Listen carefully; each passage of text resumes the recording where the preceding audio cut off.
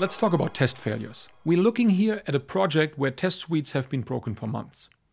No one is fixing those tests anymore, and that results in even more tests starting to fail. If you would look at the test report for a single build, you don't know where to start fixing the tests. The failed tests could be flaky tests, broken tests, or healthy tests that detected a real bug in your code under test. Let's see how the test failure dashboard can help us here. The first thing we're trying to understand is which tests are completely broken. They're usually easier to fix than flaky tests. We can see that there is an obvious list of test cases that fail most frequently. Let's look at browser test. We can see here when it started to fail constantly. You can also see the individual test methods and their behavior.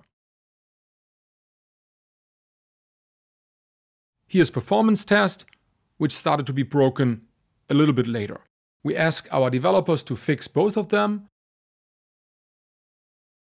Let's extend the time period of the dashboard to include the week after this was fixed. You can see that there are less test failures. You can also see that the browser test case is no longer broken. Neither is the performance test case.